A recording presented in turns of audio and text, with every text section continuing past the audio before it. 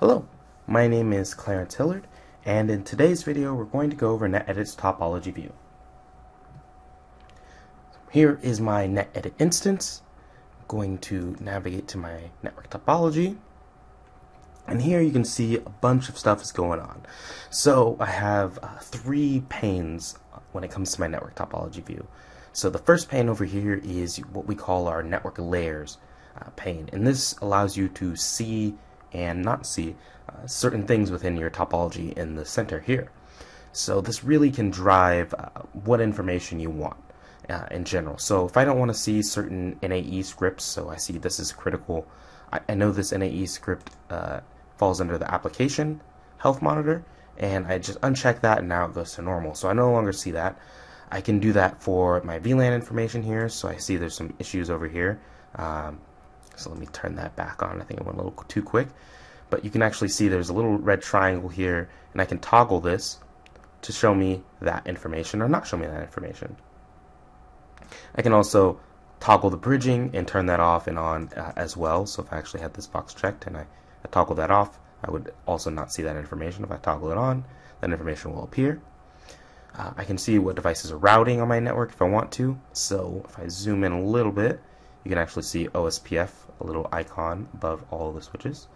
I'm going to zoom back out. Actually, let's hit the magnifying glass, and that's going to snap everything into the right place.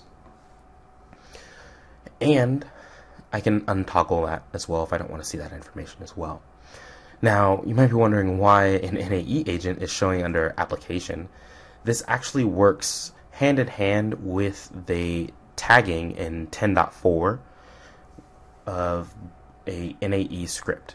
So whenever you have an NAE script, you can actually put a little tag at the top, and if that tag falls under application, segmentation, services, routing, bridging, etc., it'll actually appear in the proper place here, and you can check and uncheck that particular NAE agent to see information about that agent, if it's critical, major, minor, or if it's just a healthy and okay.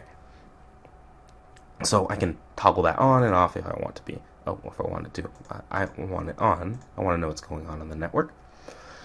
I can also see VLAN information. So these layers can let me type in VLAN information. It has 197, but we're going to do 195 to see where VLAN 195 exists. And we're also going to do VLAN 198 and see where VLAN 198 exists. And here you can actually see that the gray links are the actual physical links between devices, and these colored links for my VLANs are the logical VLANs for devices. And one important thing to note is because we support both CX and non-AOS CX devices, is we can actually see that, you know, the VLAN is definitely being trunked across on half of the link, but we can't always guarantee because we're on third-party devices, because we're not pulling that information via SNMP currently. And then here you can actually see that I have these tiny red triangles, and these little red triangles are actually part of the device health or network health on the far right hand side. And you see I have a few red errors here. So I have one for the application, so my application NAE monitor is red, and then I have one as well for bridging, and you can see that it says VLANs 197 and 198 are missing. Well, it doesn't say it's missing, so let's actually drill down a little bit further and click this device. And here you can see on this device, it says VLANs 197 and 198 is on 10.6.9 at 22, lag minute of 20, but is not on the lag member of 10.6.9 at 23. So what that means is I have the VLANs configured on these two guys, so they're running MC lag or VSX with an MC lag down to this device. But he doesn't have those VLANs trunking up to those devices.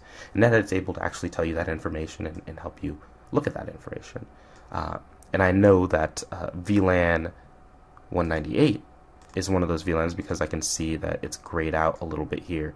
So I can see there's that gray line, and then it's that purplish, pinkish purple color as well. And then the blue is being trunked down all the way because it's going all the way to that switch. So we can fix that issue, or we can ignore it and just uncheck the box and act like nothing happened.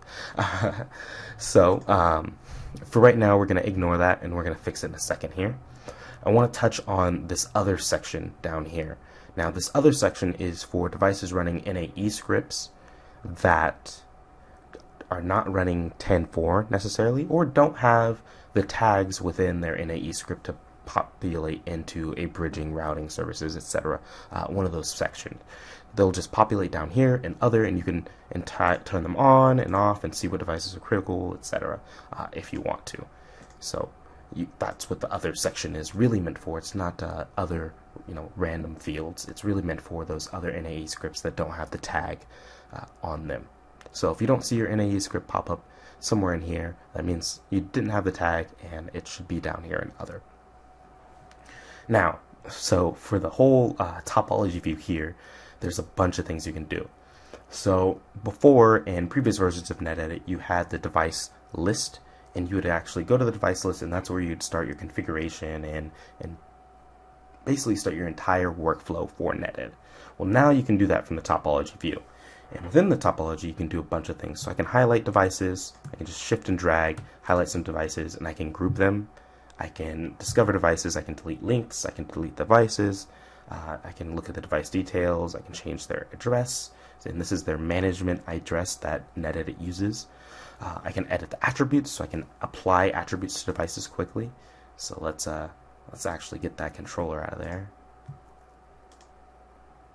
Click Edit Attributes, and I'm going to quickly add them into the core attribute. Click Save, and now they are searchable. So if I do core at the top, true, it'll actually search on those two devices and select those devices too. And I can then right click and do whatever I'm going to do. So if I want to deploy a solution or change the firmware or view plans associated with those two devices, I can do that all from the topology view now. And it's very, very quick to just click and highlight. Maybe I want to group these devices into a core section. I could do that as well. In this case, I'm not going to. Now, returning back to our problem switch down here that had that VLAN issue. Let's check that box again. And let's actually get rid of the VLANs. So we just have the equal sign. So we just have the physical links. I'm going to right click this device. And what I'm going to do is I'm actually going to quickly deploy a solution. Now you can click deploy solution on a bunch of devices, or in this case it's just going to be one device. I'm just going to add remove configuration, and I'm going to copy and paste some configuration in there, like that. And I'm going to click preview. And here I'm using one of the solution configurations to actually quickly fix and remediate my issue that I had. So I'm just going to click OK and click create. And what this is going to do now is it's going to go out to the device, push the configuration, and do all the validation that we're used to with NetEdit. But now I've just done that in a few clicks, and I've just popped it into some CLI, and I'm done. So I'm going to deploy that, and you still get all your change validation stuff and all that fun stuff that you had before with your plans when you go to edit a large plan or do it the other way, but now it's within the solution configuration, and it just is right on top of the topology, which is really nice, because then you can do this and then apply something else quickly next if need be. And all my change validation is still here, so I can quickly click on that, and let's see, where's my device? Oh, it's this device here, and I can see the running before and after configuration as well. Click OK, close out, and I don't even have to switch screens. And I can quickly do this for other devices as well. In an earlier video, we actually had a conformance rule saying what devices aren't running, don't have that management ACL that we had configured. So I can do that as well. I can search for those devices. But the topology view is really the new starting point for a lot of your workflows and troubleshooting. And it's not the only thing you can do is just apply configuration. You can also visualize things like VXLAN tunnels. So over here I have a switch to switch, and that's really for VXLAN. So if I check that box, I can see my VXLAN tunnels go from building 1 over to building 3. And if I want to change that, I can change that quickly by backing that out, and I can look over here on the right hand side and see the other VNIs I have on my network. So I can do 15. and I can see the VXLAN tunnels going from my leaf switches in my data center across each of those devices. And I can also see what devices are tunneling. So if I'm using our dynamic segmentation, I can check this box and see what devices are tunneling to what controller. So if I had more than one controller here, it would actually show tunneling to more than one controller as well. But in this case, I just have one. So I'm going to uncheck those right now. And once again, the topology view is a great starting point for a lot of workflows. So what I typically do is I'll do a upgrade. So I'll do a model, and let's do my 6300s, right? So I'm going to select my 6300s, and then I'm just going to right click, and then I'm going to click change firmware, and it's going to drop me right into the firmware plan without me having to come in here first and then creating that plan. So it's just a different way to do a lot of your workflows. So I'm going to cancel out of that right now. A different way to do a lot of your workflows that you would do typically with NetEdit, just starting from the topology view and let you really visualize the network and then also quickly make changes and fix issues if you have them. Another really good thing about this is if you go over to your network health, you can actually see NAE agents, so network analytic agents. And I see one is critical, so I can actually click that device that is critical right now, or I could search for that device and click it. And I can drill down and I can actually go right into the web UI of that device and look at, oops, let me authenticate, and look at the NAE agent. There we go.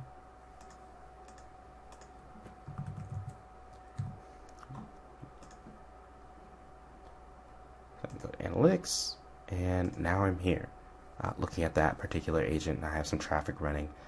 This particular agent goes critical if the MOS score is below 1, and I currently don't have any voice traffic on my network. So if I've already been logged into that device, I can actually click on that same link again, and it'll bring me right to the agent without me needing to log in.